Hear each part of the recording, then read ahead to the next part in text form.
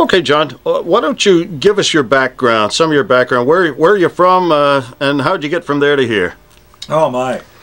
Where I'm from is a little town up in the northern panhandle of West Virginia, just west of Pittsburgh, called Weirton, West Virginia. It was a steel town. And it was interesting because that's all I ever wanted to do was be in broadcasting. There was never any question in my mind. Radio was always of interest to me because as a kid, radio was the booming medium at the time, because television was just starting to come in and not everybody had a television. We didn't have one in the early days, but I always wanted to be in radio. And even our local celebrities back in Weirton, West Virginia, Bob Anderson, I can remember Bill Demjohn, Sam Wellington, boy, Tom Walters, I can remember all of these guys. And as a kid, I would go down and go to their remotes and just get a glimpse of them. And there was just something magic about it. And so finally, after hanging around the radio station and getting thrown out, and this is a story that so many guys in our business have told over the years, hung around, got thrown out, hung around, got thrown out, and finally they hired me as a spotter. Actually, I think it was a volunteer job. And they said, if you're going to hang around, you may as well do something. And I ended up on weekends, working Sunday afternoons, used to get all dressed up in a suit and tie to go down there and work on Sunday afternoon. And then that took me, I went from there to Beaver Falls, Pennsylvania, from there to Wheeling, West Virginia, from there to the Marine Corps, back to Beaver Falls, Pennsylvania, and worked in radio. Went from Beaver Falls, went into television in Youngstown, Ohio, where I was a television news anchor at the ripe old age of 21. Worked as a deputy sheriff in my off time, and then became assistant news director in charge of radio. And from there, news was always, I was never really interested throughout all of those years. Being a disc jockey in those years was never of any interest to me.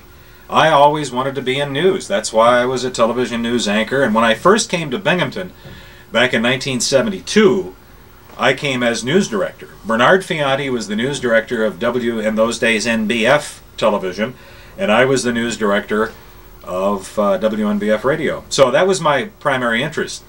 Was in news, and I did that until 1973 when I was offered a job in the Public Relations Department of New York State Electric and Gas Corporation.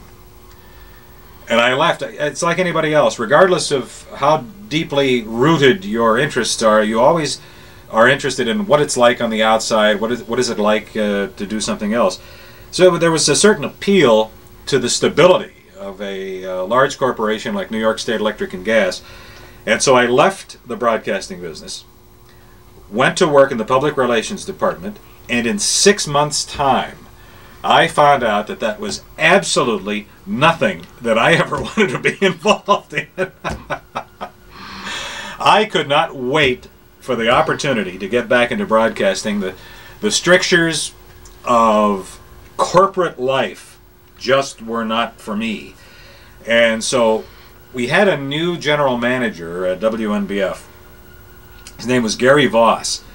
And Gary had come here from Huntington, West Virginia, and he was bent on getting me back on the air. But they had already, Bill Lau, who was my assistant news director when I was there, had been made news director, and they weren't about to fire Bill Lau to give me a job back. So he came to me and he said, in fact, it was kind of interesting. I was at home one night and I didn't know Gary because I was working at the electric company. And the phone rings and it's Gary Vaughn. No, it was Bill Parker. I'm sorry. It was Bill Parker. And Bill Parker said, John, I'm out at Gary Voss's house. Would you come out here? He lived out in Crestview Heights. I'm working at the electric company.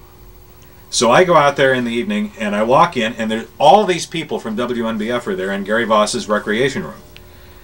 And they said, oh, yeah, this is Gary Voss, this, these guys is Bill Lau, this is all of these people. And I forget who was the sales manager at the time. Maybe Randy Varney, maybe. But anyhow, they're all there. And so they said, well, here's the deal. What we want you to do is we want you to leave the electric company. We've heard you want to. And I'm saying, well, I'm cool. We'll see. And they said, we'd like for you to do the morning show. To bring your news expertise over to the morning show and do that. This was at 74-ish, something like that. And I thought about it, and I said, well, I really ought to talk to my wife, although I knew there was no need to do that because this is something I wanted to accomplish. And I said, well, if I considered that, newsman that I am, if I considered becoming a disc jockey, a lowly disc jockey, when would you want this to start? And they said, tomorrow morning.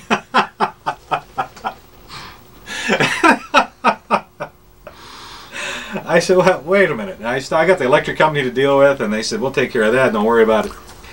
So they talked me into coming back, and I had never been a disc jockey. I'd never done, years and years ago. I had been, we played the Angels and the Dovells and all of those guys. But this was now in the 70s and a whole new era, and they said, well, we want you to come in and do whatever you want to do. If you want to talk for 4 hours, talk for 4 hours. If you want to, whatever you feel like doing. So I agreed to do that. And so that was actually that was the big break. I mean, that was when I became really well known. And during that period of time, when I started doing that morning show, and it was one of those rare. Carl Wall was my newsman,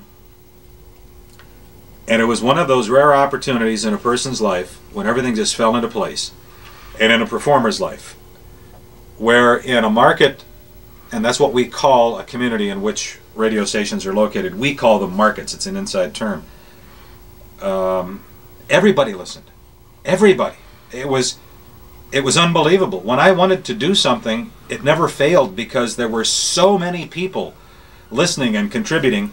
And every day when Carl and I went in there, it was an uplifting experience. There was never a down day because the people were waiting to hear from me. I was waiting to hear from them. There was just no limit to the fun we could have. And we had fun every single day with Carl with his cigar sticking out of the side of his mouth and walking around being Carl. And he was uplifting, and it seemed like everything we touched turned to gold. Everything that we did.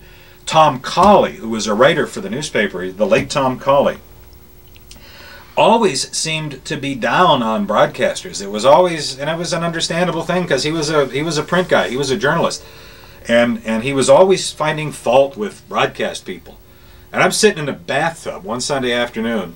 It was my day off, so I'm in there doing whatever. I'm taking a bath, reading the paper, and I'm reading the press, the Sunday press, and I look, and there's this headline that says, "A Leslie fan declares himself." And it was by Tom Colley. And he's talking about how radio, and he talked about a guy up in Ithaca who had been there for a lot of years, and I can't remember the guy's name, but then he talks about John Leslie and this young fellow, and he's really funny, and I don't think he intends to be, but he really is. And in those days I called Big Ben to hear Big Ben ring. We'll talk a little bit about why I have this, because later we actually went there,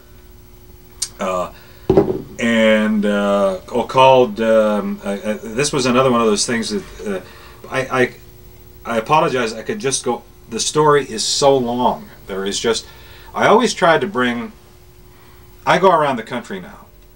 We're on 250 radio stations with my current company, World Radio. And part of the thing that we do, we go in and we talk to radio salespeople and sometimes the air personalities, and we try to give them. We never give them advice. Advice is the last thing in the world you want to do. If they want to know something, then we try to tell them, but we never go in and give them advice.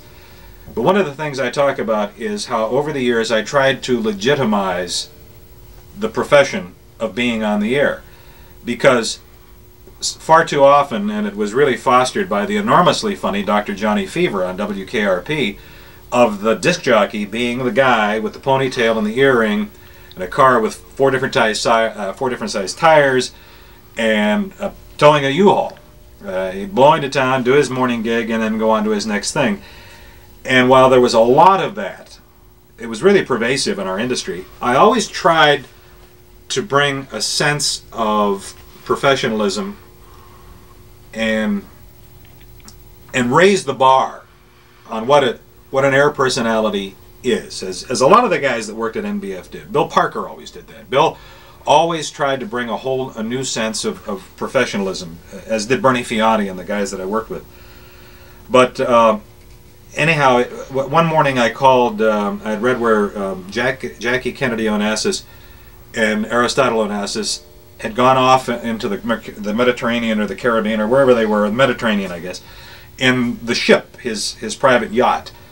And as I always wanted to do, I picked up the phone and I called the high seas operator, and never anticipating that I was going to get through, I said I want to call the Christina, which was the name of the ship.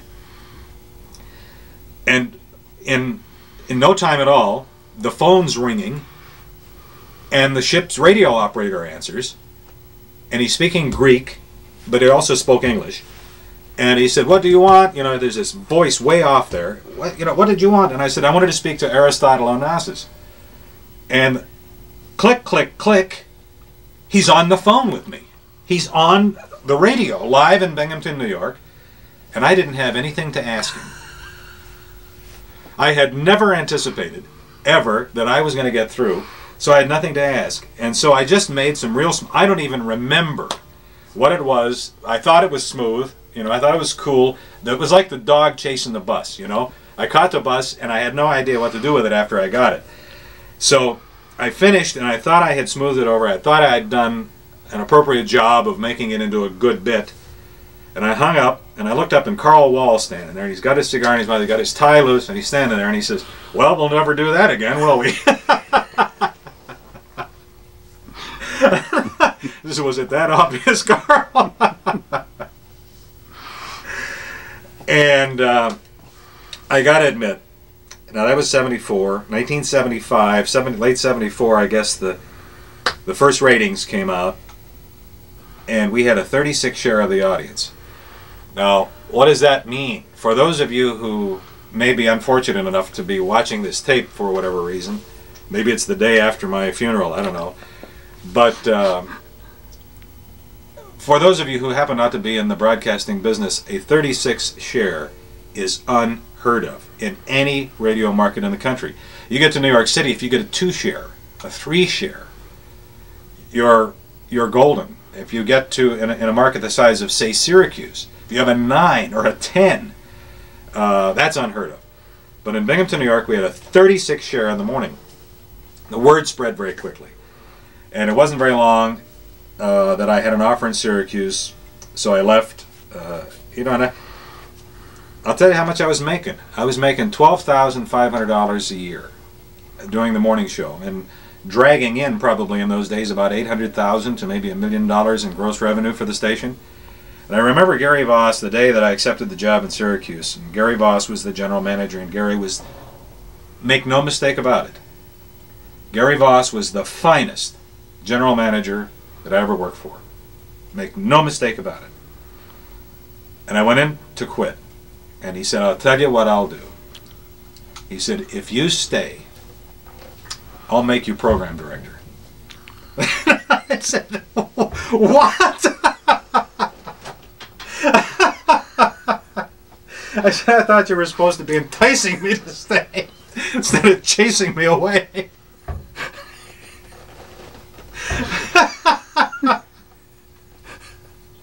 I said, "I hope that you were going to offer me $8,000 or $10,000. You're going to offer me program director's job. Why don't you trade a hemorrhoid operation?" So I left for Syracuse. We did very well. And then I've got to, for any of you in the business who are watching this, I've got to tell you that this is the point at which I'm going to be honest. My career in 1975 accelerated. Went from Syracuse, where that was really the first time in my career that I ever really worked with a professional group of people, where there were real solid pros from morning till night, program director. Everybody was a team that had been imported for this, and I was there for a year, was attracted to go off to Des Moines, did the morning show in Des Moines, did very well in Des Moines. Loved it. Absolutely loved it. Played country music. Got to tell you a quick story about that. Tell me when I'm going on too far here. This is just... Is that everything all right here? You're doing fine. Right. I thought maybe in Des Moines you would tell the story about the rich guy that showed up in the street. Wasn't that Des Moines? That was in Kansas City. Oh, okay. You'll get there then. That's Bob Huckabone speaking off camera there. It's his camera, so he can talk if he wants.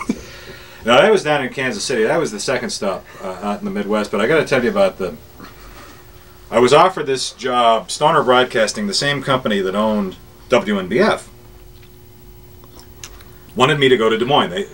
They couldn't keep me from Syracuse with the offer of being program director. So after about a year, they asked me if I wanted to go out to Des Moines, and they offered me a considerable increase in pay to go out there. And they said, it's country music, you understand? I said, I've never been around country music. I don't know anything about country music. They said, you'll learn. And with what you do, it doesn't make any difference because you'll just do your thing, and if you play a country song, that'll be fine. So I said, okay, and we flew out. My wife and I flew out, and we picked out a house, and we accepted the job, and didn't hear the station. So we came back, went back to Syracuse, put our house on the market, bought a truck, loaded our truck up. The moving van was taking our stuff out, but I drove this truck. And we get out to somewhere around Illinois. Maybe we just crossed from Illinois across the border into Iowa. And I said to Amity, I bet you we can get KSO. That was the station. 1470. KSO. So I get down. Sure enough, I get down to 1470. There's KSO playing Drop Kick Me Jesus Through the Goalpost of Life by Bobby Bear.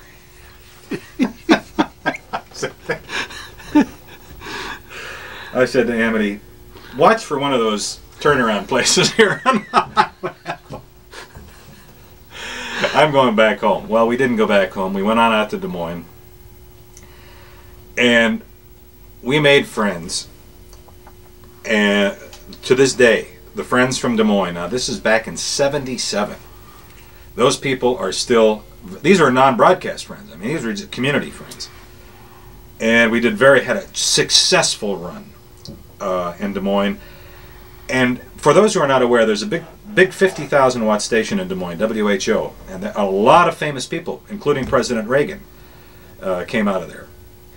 And I was not aware what a showcase Des Moines always has been for talent. So when we scored big with that 26, I had a 26 share in the mornings. First book, went out there, had like a 5, and we went up to a 26 share. No thanks to anything that God gave me the ability to be me and to just be me on the air. And apparently people in some numbers enjoyed me being me on the air and enjoyed listening and eavesdropping on my life and having fun. And so as a result of those big numbers, and Des Moines being the showcase that it was, I started getting offers. And I was very uplifted by it. I was, who wouldn't be? One day, so help me God, one day I was sitting in the production room, still had the 26 share or not, I still had tags to put on spots and do all that stuff. I'm sitting in the production room at 10:05 or 10 or whatever time. There were 3 buttons. In those days, it was still the old AT&T or Bell phones with the white buttons, that would flash. There were 3 buttons on hold. One was New Orleans, one was Oklahoma City, and one was Chicago. I had 3 job offers on hold at the same time, at the same moment, simply because of those big numbers that we had in the morning. Ultimately, those things did not work out. We were now in a position where we could look and pick and choose. The next move was not necessary. It was to be selected very carefully. And so as time went on, I had an offer in Kansas City. My mother was up in years, and it was not well, and it was far enough to be halfway across the country. I didn't want to go to Oklahoma City. I didn't want to go to Arizona. But we did select an offer in Kansas City. Went to work for the entertainer Danny Kaye. It was K. Smith Broadcasting at KCKN, Kickin' Country. You ready for that? We had a formidable task, because the #1 station in Kansas City was WDAF 61 Country, and they were #1. And they brought me in to go against this #1 station. In order to effect that change, and this story is far too long to tell it in its entirety, but I came up with a scheme where I went, before I ever went on the air, I'm hired. Amity's still back in Des Moines. Amity knows nothing about this. We couldn't afford to tell anybody because we didn't want it to leak out. I went, there's a big plaza in downtown Kansas City called Country Club Plaza. It's beautiful, Spanish motif plaza. It goes for city square blocks around. It's beautiful. A lot of businesses down there, not far from the Crown Center, and there are thousands of people every day down there for lunch. Well, we rented a limousine, and I showed up in a business suit. I wasn't wearing a tuxedo. We just tried to throw people off, you know. But I had a shopping bag. And I got out of the limousine the first day, and I had a bag, shopping bag. And in that shopping bag, just a regular grocery bag, I had $2 bills. Not many, mind you. I had like 75 or 100, maybe. And I started handing them out to anybody that would take them. And I didn't tell them who I was. Didn't say I was the morning show guy on KCKN. I didn't say anything. I just said, here, would you like a $2 bill? And it worked. And what I said was, if you would like some more, I will be back tomorrow at the same time. Well, it's like the cartoons, the fish taking the hook and just swallowing it, you know, gulp. And these people just swallowed it down to their rear end. I mean, it was unbelievable. So the next day at noon, I'm still not on the air, mind you. But I come back in the same limousine next day. Now there are television cameras there. We expected that like on the third or fourth day. But the second day there were television cameras there, and they're grinding away saying, and I'm handing out $2. And now people, the second day they're taking it. First day they were a little standoffish, you know. So I'm giving it to the camera guy, and they're saying, and they asked me, you know, why are you doing this? It's because I want to. Why are you giving it out to the people on the street? And I said, well, they were responsible for me having it, and I want them to have it back. Looking right in the camera lens. And somebody says, one of the reporters says, well, how much is there? And I said, I don't know. And then he said, well, how long are you going to do this? And I said, until it's all gone. It was all I could do to keep from laughing. And they're grinding away, you know, on close-ups of me and the $2 bills in the car. And I gave out my 75 of them, or however many I gave out, got in the car and drove away. The newspaper was there, everybody was there. The next morning, across the Kansas City Star morning newspaper, the banner line on the front page, Mystery Money Man, and there's me handing out this money. The banner line. These guys swallowed this thing right down to the gills. And I showed up at noon that day. I was very nervous now. Now I was afraid it was out of control. Now I was afraid I wouldn't be able to handle it. And I'm holed up in a hotel downtown. They got me hiding in a hotel. Now they've hired bodyguards to travel with me because the crowd is getting too big. Wednesday I get down there. There's more television cameras. 1,000 people all reaching and grabbing and pushing, trying to get at me.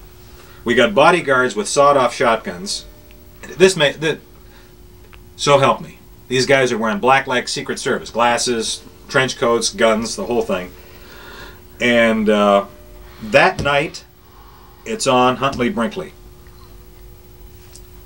Mystery Money. He started off, David Brinkley's. We're sitting at, where did we go? We went to like a Circuit City, only it wasn't because they didn't exist in those days. The program director took me to this place where all these television sets were on, you know, like 200 of them. You've all seen that, you know, all side by side by side by side. And Brinkley, Huntley, David Brinkley, he's on. And he's in. And in whatever year it was, 1917, David Rockefeller was handing out dimes in wherever he was handing out dimes, nearby here.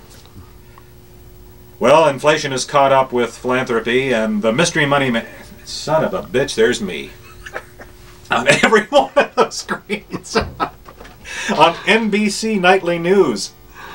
And it made it all the way up to the Nightly News. And their troubleshooter, Jim Ruddle was his name, had been flown in to find out who I was. Well, the next day we knew that we had now reached a crossroads because we were going to take this up to Friday. At which point I was going to say, surprise, I'm the new morning man on KCKN, y'all. Don't forget the y'all. So the next day, there was a helicopter in there somewhere. They took me to the airport and we got in a helicopter and flew away. But anyhow, just to add to the thing. But anyhow, the next day, now that we knew it was blown, now we knew my cover was blown, because once you're on national TV, you can't very well keep this charade up. Well, I'll tell you, what's the guy's name? Peter, is it Caffrey? The guy that's on CNN with Paula Zahn in the morning. I'll think of his name. But he's McCaffrey?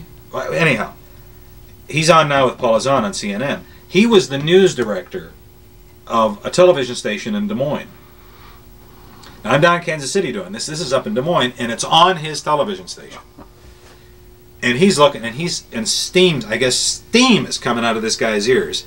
That I've pulled the wool over the eyes of all of these media giants. And he couldn't wait to call up NBC and say, you buffoons have been hornswoggled by this guy. So Peter Cafferty. No, I don't know what it is. Anyhow, so he blows the whistle on me. Jim Ruddle, the NBC troubleshooter reporter who's assigned to all of these things, called me at the station, laughing his ass off. He thought that was the funniest thing. He said, as far as we know it, he said, now bear in mind, Brinkley's not real happy about this. He said, we think it's funny as can be. He said, as far as we know, nobody has ever pulled one over on NBC Nightly News. And so now my cover's blown. I had to go down there at noon, and we did a thing. There had to be 20,000 people there at noon that day on Thursday, waiting for me. The guards could not keep the people away from me. They crushed me against the side of the limousine. Finally, somebody yelled, somebody from the station, I think they were up to like in a second floor window, and they had the bullhorn or something. They said, throw the money in the air, because they were crushing me against the car and reaching in the bag and pulling and so on. And my glasses got pulled off and my face was bleeding. And so I threw the money. When I tried to throw, there were about 9 hands in the bag. But I threw the money in the air and I got in the limousine. I'm trying to say, I'm the morning guy on KCKN, y'all. Well, by that time it was lost in the frenzy. And so I get in the limousine to make an escape. And there's a reporter from the Kansas City Star sitting there who had gotten in on the other side of the car and was just tickled to death with himself because he got an exclusive interview as we're driving away. I mean, and good for him. He was really clever about it. And he did a story. And that night, we were out at a place. Now I'm no longer in hiding. Now I can be out. And we're sitting in a bar, I think, for dinner with a bunch of guys from the station. And they had NBC Nightly News on. And Brinkley comes on and he said, last night at this time, we had a story about, well, it turns out that the $2 bill, the $2 mystery money man is really a $3 bill. He's a disc jockey starting a new job in Kansas City. So we had a great hoot about that. And unfortunately, after all of that, it didn't do anything for the ratings. If anything, it hurt us. Because from then on, regardless of how sterling a promotion we did, the rest of the media in town would do nothing to foster. They would do nothing to help us. So we kind of cut our own throat on that. But anyhow, I had a lot of fun working in a major market in Kansas City. It was a thankless struggle because that is major market radio with major market budgets, and we struggled. I did well. The ratings were never there. Those 36s were now 2s and 3s and 4s, and you go down 1/4 of a point or 3/4 of a point, and your job's in jeopardy. And so, in any event, I was offered the morning show at WGY in Schenectady, and I just couldn't pass up the opportunity to work at what is probably one of the finest radio stations in all of America, in all of the world. KDKA in Pittsburgh was the #1 station to go on the air. WGY, as far as anybody knows, was #2. KDKA was Westinghouse, WGY was General Electric. And so it was a great place to work, and the income, however, was limited there. They paid me very well to do the morning show. And it was back precisely at that time in 1980 and 1981 that Ted Baer had been working and doing a fine... Everybody thought that Ted and I were great enemies. We were not. We were good friends. Ted and I were very close friends. And Ted, for whatever reason, and I don't know the reasons, left WNBF and went to WENE and did it with some degree of fanfare. He left, I think Carl went, and some salespeople went, at least one, or I don't remember the whole situation. But anyhow, Stoner Broadcasting, who owned WNBF, panicked in their own way. And they said the only way to diffuse any possible threat that Ted may have to us over at WENE is to bring John Leslie back. And I remember very clearly Kitty Bocock, who was the general manager, and a dear, dear woman. She is still a good friend all these years later. We still have occasion to see Kitty, and she was just up here for a party, but I'd never worked for Kitty. I'd heard her reputation, heard about her. She came up, she called me, and she said, my husband Bo and I are going to come up and have dinner with y'all. And I said, okay. So she comes up to the house in Albany. She and I went in the living room, and she announced to me that she was not going to leave, and we were not going out to dinner until she had my signature on a contract to come back to work at WNBF in Binghamton. And I said, Kitty, I ain't going to do it. My career is on an upward trajectory. I'm, Des Moines, Kansas City, Albany. Kitty, next stop's going to be Charlotte or New York City or Detroit or Chicago or something. Not Binghamton, Kitty. I am not interested. Thank you very much. And she said, I'm not leaving till your name's on the signature. And she started going up and up and up. And she says, I'm not going to stop until you say yes. And she started offering more money and said, what do you want? And it got, so help me. Look at this face. Is this a face that would tell you a lie? I became embarrassed because the woman was groveling. And I know, I found out later she had orders not to come back without a contract. And she got to a point where she offered me so much money that I could not refuse the job. And then I threw in another thing, and I said, and I want a company car, and they gave me that, and I wanted to trade at the Chef Italia or whatever, and they gave me that. And so I signed a contract, and very honestly, the last thing in the world I wanted to do was to come back to Binghamton, New York. But I did, and I did it for the money. And Stoner Broadcasting told me, they said, if you sign this contract and come back, we guarantee that you will only be there 2 years until you do the job we want you to do, till you defuse Ted Baer, and then we're going to move you off to another one of our markets, New Orleans or Louisville or one of our bigger markets, Buffalo. Never happened. The same thing happened all over again. The ratings took off, the fun started, and Ted left. We just killed Ted in the ratings, and Ted left. And I got a call from somebody, a guy over at ENE who was the general manager at WENE, and he said, we want to talk to you. Mrs. Merv wants to talk to you. And I said, I'm not interested. And they said, well, I think you'll be interested once we tell you what we have in mind. Well, they flew me out to Los Angeles, where I met with Mrs. Merv out there at a restaurant in Beverly Hills, I guess it was. She offered me $98,000 plus, like she cared. I mean, like she knew me, and a car and a bunch of other stuff to come to work for them. And who would? And that was what, 81, 82? That was a huge amount of money for Binghamton, New York. And I came back. And Kitty had found out about it, and they flew me out to Des Moines, where corporate headquarters, the Stoner corporate headquarters were. And they said,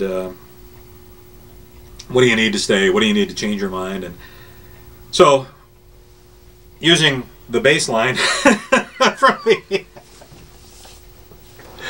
from the E&E offer, I forged a new contract with Stoner Broadcasting, and came back and I did the show, and from that moment on, and was given license to do anything I wanted to do, and I took that radio program all over the world. We went to London. That's where this was from our live broadcast at Big Ben. Years earlier, I had called to have somebody hold the phone out the window, so we could hear Big Ben ring. And I thought, well, why not go over and actually broadcast live from there? So we did that. And then that was not our first trip. However, our first trip was to Ireland, and the very first overseas broadcast was from Dirty Nelly's Tavern in Shannon, Ireland, and we did St. Patrick's Day from there. And this was something that the group that traveled with us, the group from the east side of Binghamton and a bunch of others from around the area went with us. We had just a marvelous time, and on the way back, they gave Amity and me this model of Dirty Nelly's Tavern where we did the broadcast. This is the one item that I really treasure, because this, I don't. That's not to say I don't treasure the other items, but this one was special to us because it was the very first broadcast. So we enjoyed that a great deal, and over the years, I went to Nepal. Each one of these has a story. I don't know how far we're into this. I don't know how much of this you guys can gag down, but the trip to Nepal was very interesting. There was a story on the wire, and this is where a lot of us get our leads. This is where, but the thing is that people don't read the wire diligently, and they don't look between the lines or for the opportunities that are there. And perhaps a lot of people didn't have the latitude that I had to pull these things off. And so I saw a story that a fellow from Scotland was taking Scottish beer to Nepal to go up into the mountains to attract the abominable snowman, or Yeti as he was called. He was going to use it as bait. He said Scottish beer would be the best bait possible to attract this elusive creature. And so again, everything just fell into place. I called this guy. He was at the Himalaya View Hotel in Kathmandu, Nepal. And I called and I asked for this guy's name. Scott was his name, I believe. Anyhow, I get him. He's on the phone with me. There he is. I'm kind of like the Aristotle Onassis thing. Now I got him. And I said, and I'm making it up as I go along. Now I got this guy. And I said, well, I think that Genesee beer is better than your old Scottish beer.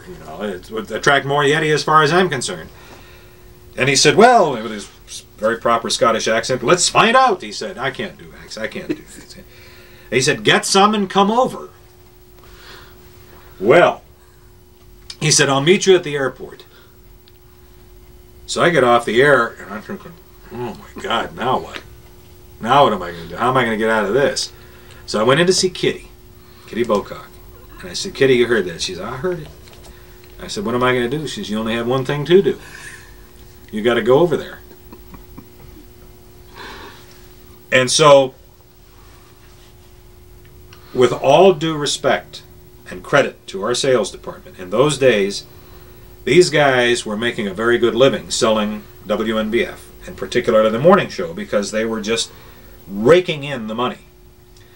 And they saw the opportunity to make some more money on this, so they called Genesee. Genesee paid my first-class airfare from Binghamton to Kathmandu, Nepal, which was Binghamton, London, London, New Delhi, New Delhi to Kathmandu. They outfitted me. I guess it was Eureka Camping Center outfitted me in mountain climbing stuff. Some of the stuff I still have to this day. It's such high-quality stuff.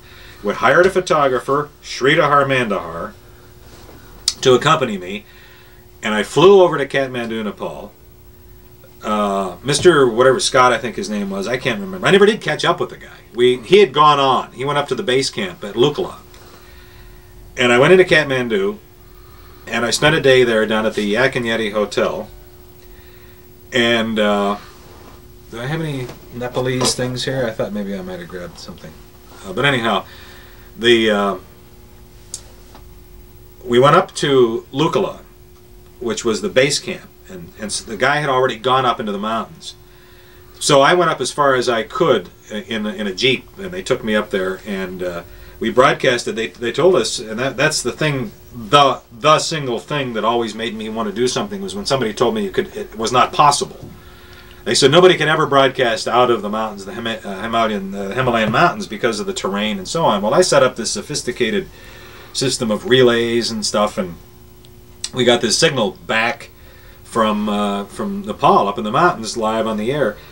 And I remember this one thing in particular. We went out, my guide and my cameraman, and we're going up this mountain, up the mountainside there, and got out at 4 o'clock in the morning, and we're going up, and the guy says to me, and he says, do you want some coffee? And I said, we're in the Himalayan mountains. Where the heck are we going to get coffee? He said, well, over here there's a shack. Some people, some Sherpas live over here, and we'll get them. It's 4 o'clock in the morning. You know, were they sitting over there making coffee? He said, no, we'll get them up. So they go over and they kick the door, and this woman comes out. Boy, whew.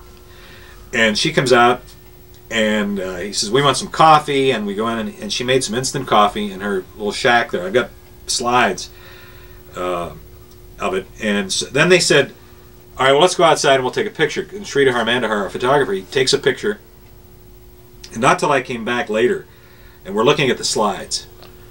There's us standing in front of this shack, and in the window, a little thing in the window, is this blue thing that says, we take American Express. So apparently they catered to all of these disc jockeys who travel through there. And but anyhow, we went up the mountainside, and there's this big rock sticking out over the cliffside. And you look down, and if you ever fell down there, they'd never find you because it's down there. And so they said, well, you got to go out and get out on that rock so we can take your picture. Well, I don't even like being this tall, let alone standing out on this rock out there. But I go out on the rock, and I'm standing there, and they're taking. Now, climb over the edge and pretend like you're climbing up, and hold your mic and hold your Genesee can. So I look down, there's enough I can get over there, and I got kind of climbing up there. And so they, in the process of this, they call this thing Tiger Stand. Somebody says, Tiger Stand.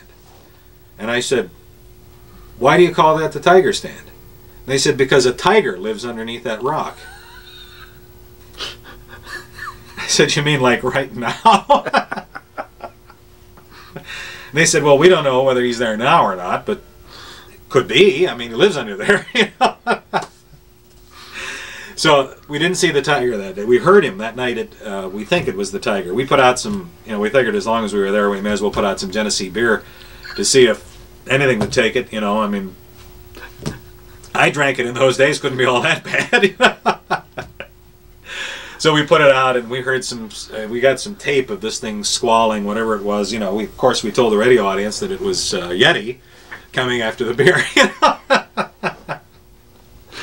But we had no idea what it was, and so then I found out later that this guy that we were traipsing after was quite a bit of a drunk, and he probably drank his Scottish beer himself, and maybe we had a little of the Genesee beer too. But to this day, and one of the reasons that this is being videotaped, and one of the reasons that I was very nicely asked to do this, is because my wife and I are relocating to Florida. We're selling our home in Vestal, and after 20-some years in Binghamton, we're going to be going to Florida. And by the time you see this, I may be living back in Kathmandu. But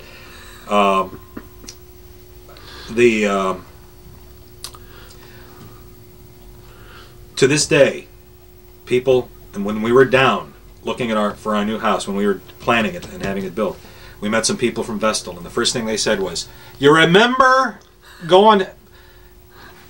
Of course I did. Bernie Fiani called me the other day. He said, and Bernie does this to me, "John, what was the name of the hotel you stayed in Kathmandu?" He said, "You remember when you went to them?" I said, "Yes." "What was the name of the hotel?" I said, "Yak and Yeti Hotel." He said, "What was your room number?" I said, "Bernie, I don't know what my room number was." He said, "It was 421. I have it here in my Rolodex," and he hung up. What a wonderful, wonderful human being. What a pleasure, what a treasure it is in my lifetime to have had the privilege of working with Bernie Fianti and knowing this true genius. I say that with every ounce of energy in my soul. He is the most splendid, caring, intelligent, amusing, articulate, gifted individual. And if it had not been for whatever circumstances Bernie chose them to be, Bernie could have been a network anchor. He could have been the interviewer on 60 Minutes. There is no question in my mind that that is the caliber of individual that we're dealing with Bernie Fianti. I would be remiss if I did not talk about, and we'll race kind of toward the end here because Mark Twain said it's a terrible death being talked to death, and I wouldn't want to be responsible for any of you meeting that demise. But it was in 1987 that Tom Stoner, the chairman of the board of Stoner Broadcasting, who I certainly knew very well, not because he was my great confidant nor I his, but because I'd worked for him for long enough that we knew each other and our paths crossed, and he was a nice guy and nonetheless the consummate businessman. I mean, when you own, in those days, 20-some radio stations, you got to be a pretty good businessman. He owned an outdoor billboard company and a bunch of other things. Anybody who had their own 40-foot yacht was all right in my book. My yacht was only 34 feet. So. But Tom came up from Annapolis. The corporate the Stoner corporate offices moved to Annapolis, and he came up from Annapolis one day to see me. And Kitty said, "No, Roger Conklin." Roger Conklin was the general manager then. Roger said, "Tom Stoner is coming to Binghamton." I said, "Eh." He said, "To see you." I said, "About what?" He said, "I don't know." So Tom and I met in the cafeteria or the lunchroom of the Security Mutual building. And he said to me, "I want you to go to Russia." And I said, "Russia? What? For what?" He said, "That's up to you." He said, he went on to explain to me that, now, just a little history lesson. This was 86 because we didn't actually do the project till 87. Your history lessons will tell you that it was 1986 that Mikhail Gorbachev introduced the notion of glasnost, new openness, and perestroika, reconstruction, in the old Soviet Union, the old evil empire. And Gorbachev, who by the way was a communist through and through, there was no question about it. He was no Democrat. He was a communist through and through. But he realized that in order for Russia to survive in the world economy, that they had to do something. They had to open, they had to change, they had to reconstruct. And so Tom Stoner said to me, and he confided in me, and I don't think I'm violating any confidence because we talked about this on CNN later and on CBS and a bunch of other programs, that Tom Stoner wanted to use some of the wealth that he had amassed over the years to do something for the good of humanity. And he wanted it to be a very real thing. He didn't want his tombstone to say, "Here lies Tom Stoner, former owner of Stoner Broadcasting System." He wanted something assigned to the name Tom Stoner. Something, he couldn't invent the Salk vaccine or the Sabin vaccine or any of those things, but he wanted to do something on that level. And he said to me, Gorbachev has opened this door. He's cracked it open. And he said, we have to find out. He said, it's up to us to find out whether that's real or not, whether he's serious about it. And I'm thinking, he's talking to me. Here's a guy, Tom Stoner, who was one handshake away from President Reagan. And this guy was asked to be the national GOP chairman. He was a handshake away from the President of the United States. Now he's sitting across the table from me saying, I want you to do everything necessary to test Mikhail Gorbachev and see if this new democratization is a real thing. So I said, well, what do you want me to do? He said, that's up to you. He said, you decide how you're going to affect this. He said, keep me in the loop. Probably didn't use that cliche because it probably wasn't in vogue in those days, and Tom wouldn't have said that anyhow. But he said, keep me informed, and when you come up with an idea, let me know. Well, I thought and thought about it, and I couldn't go to any of my confidants because they wouldn't be able to get me fine-tuned on this because I didn't have any idea what I was doing. And so finally it occurred to me that Binghamton at that time had applied for sister city status with the Binghamton-Borovici Sister Cities Pairing Project. But I faced a real obstacle. And the obstacle was that Tom Stoner is a conservative Republican. And the organizers of the Ground Zero organization, which kind of spearheaded the pairing projects, the Sister Cities Pairing Projects, tends to be a pretty far left-wing organization. So I got them over here, and I got Tom Stoner over here, and I got me in the middle. And I went back to Tom Stoner. I said, here's the avenue that I think that I want to take. I want to foster this Binghamton-Borovici Sister Cities project as best I can, and use that as my springboard to get into the Soviet Union, which was still closed to journalists. And Tom, he didn't say it immediately.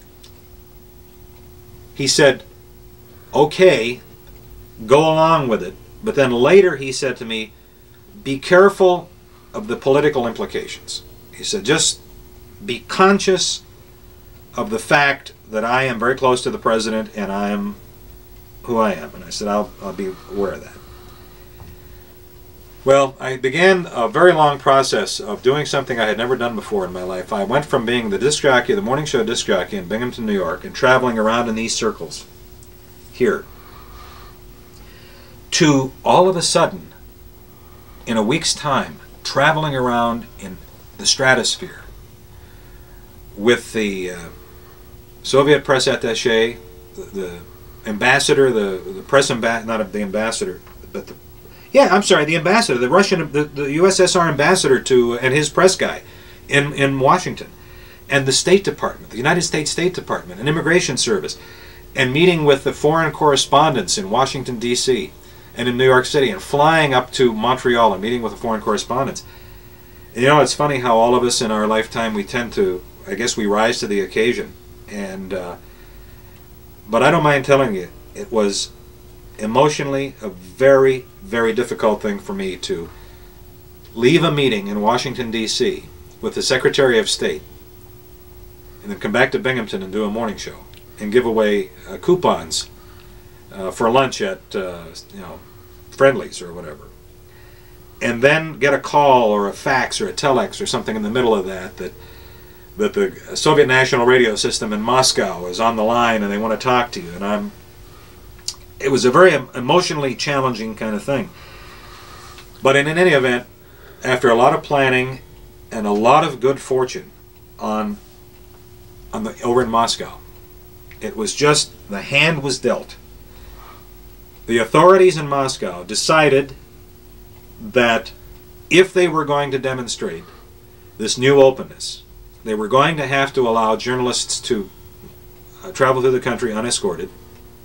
And it just so happened, by the luck of the draw, we were the ones they selected.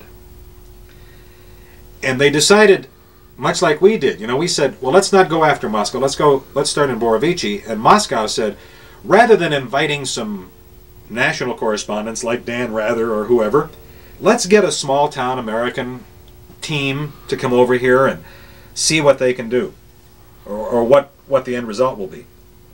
So I searched and searched and searched around for a reason to do this, bearing in mind very honestly that I could not wholeheartedly embrace the notion of the liberal position of the Sister Cities Pairing Project, that could not be my foundation.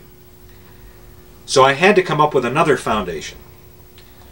And God smiled on Amity and me many years ago when God allowed Joe Sobel, my AccuWeather forecaster, and I to develop a relationship beyond a professional relationship. We've been very close personal friends for many years. And I thought to myself, what better conversation point is there worldwide than the weather? And who better to represent us in that arena than Dr. Joe Sobel? But we had another little problem that we had to deal with, and that is that Joe is Jewish. And in those days, Jews were not particularly welcome in the Soviet Union. They were an oppressed people. So we really tested the limits on this by saying, not only are we going to bring a broadcast team to travel freely in the Soviet Union, one of them's a Jew. And they said, okay, fine with us. It turned into a media event. Every place we went, there were television cameras from Austria, none from the United States, mind you. But every place from Armenia, from all of the Soviet bloc countries, from Russia itself, Gostel Radio and Television, Gostel Radio is what it's Gos, State, Television, Radio. Every place we went, they followed us with cameras because they were saying, yes, folks, this is real. You see these journalists, they are traveling around unescorted without the view of the government. And our first night in, I got dust on this, excuse me. This was our first night in Borovichi. This is the City Hall here on, this is Joe Sobel, right here. This is a fellow who accompanied us from Chicago, who may have been involved in financing or helping to finance this project if it had flourished, if this whole project had turned into an enterprise. These were some officials from the Borovichi City Council, myself, of course, the mayor, the deputy mayor, Nikolai, and Tom Stoner, who accompanied us. This was our very first night in Borovichi. The reason we're wearing that headgear, except for me, is we were invited to a Russian bath, and we all went into this Russian bath and then had tea and vodka, and we talked about grandchildren, and we talked about hunting, and we talked about everything other than politics that night. And you talk about the birth of your children, the birth of your grandchildren, your wedding day, and all of these other important events that occur in your life. That night, this picture, this night, was the most significant night in my life. When that group of men got together and began what later became a huge event, a talk show between the Soviet Union and the United States, that both Presidents Reagan and Presidents Reagan and Gorbachev, said independently that talk show that resulted from that night was the turning point in the democratization of the Soviet Union, that it was the downfall of the last barrier, that it allowed the Soviets to demonstrate for the first time their right to freedom of speech. And they both said that once the citizens of the Soviet Union tasted the privilege of freedom of speech and talking on the radio on a talk show, that you couldn't stuff that genie back in a bottle. So it was that night that Tom Stoner realized his dream of etching forever in history, that he and his wealth was able to accomplish something. And although it's not going to be written, it's not going to go up on Mount Rushmore, we all know, all of us who were involved, and Tom knows, that we had not a small but a very significant part in the turning point of the evil empire and the democratization of the Soviet Union. And that talk show that I referred to, that was yet another year in planning, resulted from that night of meeting with these guys. And we said to them, that night when we were talking with the mayor of Borovichi and his friend who ran a machine shop and so on, and we said, if we did a talk show, if we hooked up the United States and the Soviet Union, and we allowed the citizens of both countries to talk to each other, what do you think we ought to talk about? And all of us around the table agreed we should not talk about politics, we should not talk about the Gulag archipelago, we should not talk about the prisons in Siberia, we should not talk about dissidents in the United States. We all agreed at that meeting that we should talk about education, family, and employment. Education, family, and employment. And weather. The four common denominators in every civilization. And so it was then that when World Talk went on the air after another year of planning, where we hooked by satellite a studio in Moscow, a studio in Washington with me hosting, in New York, in Washington rather, and Yevgeny Pavlov hosting in Moscow. Those were the topics. And for 2 hours, we talked about education, family, weather. There wasn't much talk about weather. There was a little bit. And family and education and employment. And it was just delicious. It was delicious, the whole thing. We were on the front page of every newspaper. We were on CBS, CNN. They were lined up outside the door of the studio when it was over with. 15 minutes of fame, boy, there it was in its glory. And Tom Stoner was so happy to just be able to sit back, let me take all of the glory for this and appear. He didn't want to talk on television. He wanted me to be on. But he knew that he engineered it, and it was his idea. And it gave me an opportunity in my lifetime to, when the day comes that I will meet my maker, probably my maker and I are going to have a conversation about this. And it's not going to be about those coupons at Friendly's and all of those, or the trip to Kathmandu, or any of those things. Maybe a little bit of discussion about hopefully making some people happy along the way. But it's going to talk about how maybe we change the world for the better. And to this day, that's been a lot of years, and it's still a very emotional thing for me. And you know, I sat earlier in this tape, and I said that I had no intention of coming back to Binghamton. But I believe there is a greater authority. And I'm not going to get preachy on you. And I'm not going to be like one of Bob Huckabone's Sunday Masses from St. Michael's. But I do believe, I really, in all of my life, I have believed that we are under the control of a greater authority, and that there is a God, and all of these things happen for a reason. And I've seen it so very often. And there was a reason that God had Kitty come up there that night to Schenectady, to Albany. There was a reason I came back there. That was not in my plan. I don't make the plans. All we all do is just live out the plan. And there was a reason that Tom Stoner came to me. There was a reason that I went to England and developed a reputation into Dirty Nellies, so that Tom Stoner would come to me and ask me to do that, and that we would be able to affect that. And as a result of all of that, not only do we have the personal knowledge now that we own that, we now own that emotion that we did that, but I had the good fortune of winning virtually every respected broadcast award that is offered. We were winners in every category with these series of programs. Every category at the International Radio Festival in Holland. We were inducted into the Broadcasters Hall of Fame in Chicago as a result of the World Talk. That was the name of the program, was World Talk. And it had a life of its own for a number of years, but then, of course, when Russia just became another entity, the interest in all of that was lost, and so that chapter was behind us, and that ended back in probably it wound down in '93, and I'll be absolutely painfully honest with you that when I returned to Binghamton in '93 full time and went back to doing that morning show, after traveling in circles with Boris Yeltsin and Gorbachev and all of those people, there wasn't much attraction left to go in and do the morning show in Binghamton. And the movement in those days was less talk, more music, more information, more structured information.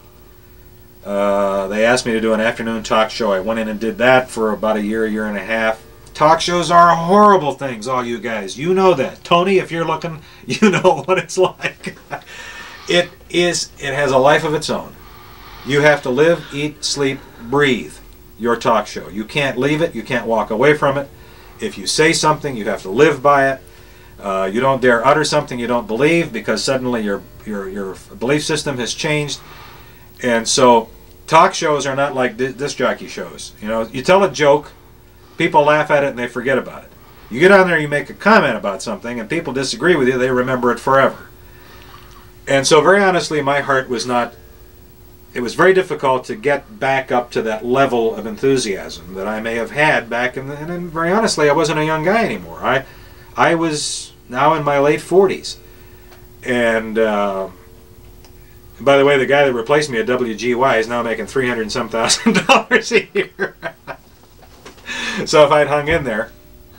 And so in 1995, I decided to try my hand at my own business. I didn't know what kind of a life that business was going to be. I thought it was going to be an advertising agency. I thought I was going to have a syndicated radio program. I thought it was going to be a lot of things. And it was none of those. But very fortunately, I'm married to a dear woman, my wife Amity, whose income was adequate in the early years of my business. We were able to live.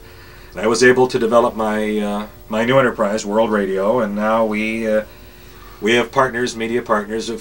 We're on 250 radio stations nationwide, and literally every day that continues to grow. And our primary source of income now is rooted in broadcasting.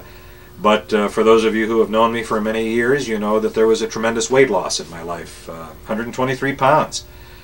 And I thank my relationship with John Morgan, who, by the way, I worked with back in Syracuse at WFBL, who became a hypnotherapist and was able to give me the tools that were necessary to make a dramatic change in my life and to lose not only 123 pounds, but to keep it off. And so, having seen the value of that particular project, we've taken it on the road, and we're taking it to radio markets, radio and television markets all across the United States, and it's a huge enterprise right now. We have a lot of people working for us, and it's a lot of fun. But I'm looking forward now as I conclude this. I was scared to death when we started this. As I was talking with with Bob Huckabone, who's actually shooting this and was kind enough to ask me to do it. I said, I don't know what I want to talk about, Bob. I said, it's interesting to me. It's interesting to my family. I find it very difficult to believe that it would be interesting to anybody else. But if you want me to do it, please ask me a bunch of questions, and I'll be glad to sit down and answer your questions. So as soon as I saw the tally light come on, probably 35 minutes ago, I haven't stopped. And so I conclude there were a lot of other things along the way that I wanted to talk about. But it's not fair to all of you who wanted a thumbnail sketch of this. There is no greater thrill in the world than to open the microphone and be able to shape public opinion. There's no greater thrill in the world than to be able to do something that benefits a lot of people and to use the resources that you have at your disposal. I miss that. When I see a wrong, I still want to right it. I still miss being able to get on the air and being able to raise money, to be able to get coats for the homeless. I miss those kinds of things. But there's a whole slew of young people out there now who do a very effective job of that. And so I'm going to continue to do what I do, and I now own all of those memories from all of those years in broadcasting, from the $2 bill Mystery Money Man or the $3 bill Mystery Money Man, to the democratization of the Soviet Union, and to the day-to-day giving away of $20 gift certificates at Friendly's, and all of those things that went into my lifelong dream of being in broadcasting. And I'm not ready to retire yet. I'm close to it. I really would like to get to where I'm just playing more golf than I am working, but there are a lot of people currently relying on my leadership in World Radio. And so this is 2003, April of the year. I'm hoping that by 2005 I will be in full retirement we're going to be in our new home in July of this year, and I hope to be in full retirement by 2005. And for those of you who have been friends of mine in broadcasting, I really appreciate all of the opportunities to make your acquaintance. And if you were jealous of all the money I made, too bad. That's it. All I got to say. Thank you.